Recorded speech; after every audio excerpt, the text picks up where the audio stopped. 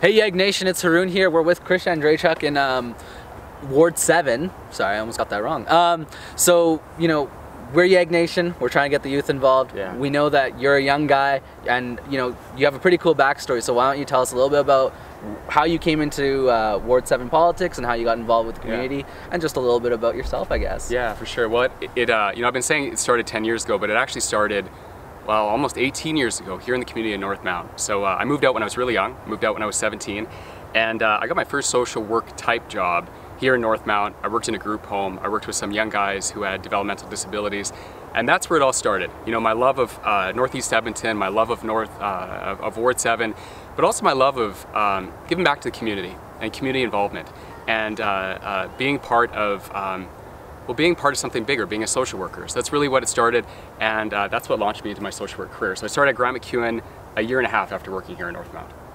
Awesome. So I guess you've been working with youth for a long time. As a young guy, you know, we also want to see a higher voter turnout with young people. That's kind of the whole point of YEGnation. October 16th, guys, go out there and vote. And so what have you done and what are you planning to do to try and get more young people involved with the community? Well, youth voter turnout could make all the difference this election. So 63,000 people live in Ward 7. And last time, just over 30% of people voted. That was with a really exciting mayoral race.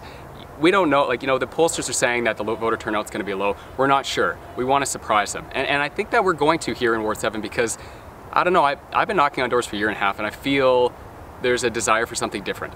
You know, people are ready for change. As cliche as that sounds, people are really ready for change, and this is the time. Like, we have an opportunity to do right by Ward 7. We have an opportunity to do different. I'm a young guy. I'm raising my family here in this community. So in a lot of ways, you know, I'm hoping that that connects with youth. I hope that connects with your viewership, who, you know, who themselves live in this community, who themselves are raising young families and feel that they deserve better, feel that they deserve better representation, they deserve lower crime rates, they deserve more interesting and more complete neighborhoods. So that's what I represent and that's what I want for this community. So you've been door knocking for a year and a half? Yeah. So, wow. Well, okay, I'm gonna let you in on a secret. We actually started working on this right after the last municipal election, but I officially announced my intentions about a year and a half ago.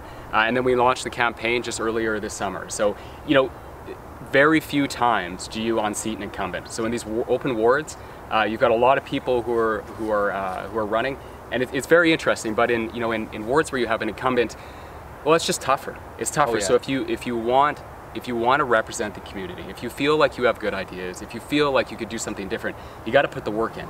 So I've actually taken a month and a half unpaid leave. We've got a young family. I've taken a month and a half unpaid leave, and I've just been canvassing and door knocking and attending events and getting my ideas and my thinking out there full time. Amazing. So, you know, we're in Ward 7. I'm actually from Ward 9. I don't know the issues, the biggest issues in Ward 7. So if you could tell, like, our viewers who may also not know what to be cognizant of in this upcoming election, what you think are the biggest issues and how you plan to solve them. Yeah, absolutely. So I think that there are two major defining issues this election, and the first one is Northlands. Northlands Coliseum Council made the decision just very recently to turn the lights off. And they turned the lights off without a plan in place, and that is really dangerous for our community.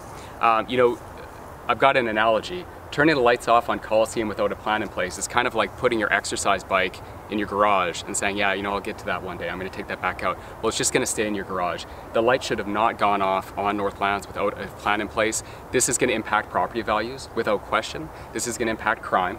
This is going to impact people's feelings of safety on the LRT. It's going to impact the overall revitalization of our community. So priority number one, when I'm elected, October 17th, I'm going to push hard for the best possible redevelopment of that site because we do deserve better. And I'm really excited about that area, man. Like, you've got LRT, you've got Borden Park, you've got the River Valley, you've got the revitalization of 118th Ave, which I've been a part of for a very long time. That could be the best community in Edmonton, but we got to get it right. So I want to get it right. Number two is problem properties. So this is a major issue. It's a major driver of crime. If you're going to interview all the candidates, you're not going to find one who says that this isn't an issue. But I'm the only candidate so far who's put forward a plan that is different than just the same. Everyone's saying we need more police. You know, we need more enforcement. You could throw every police officer in the city you want at this problem. It's not going to solve it. We need to think very creatively. And my plan's up on the website. I'm calling it the Sunshine Approach if you're interested.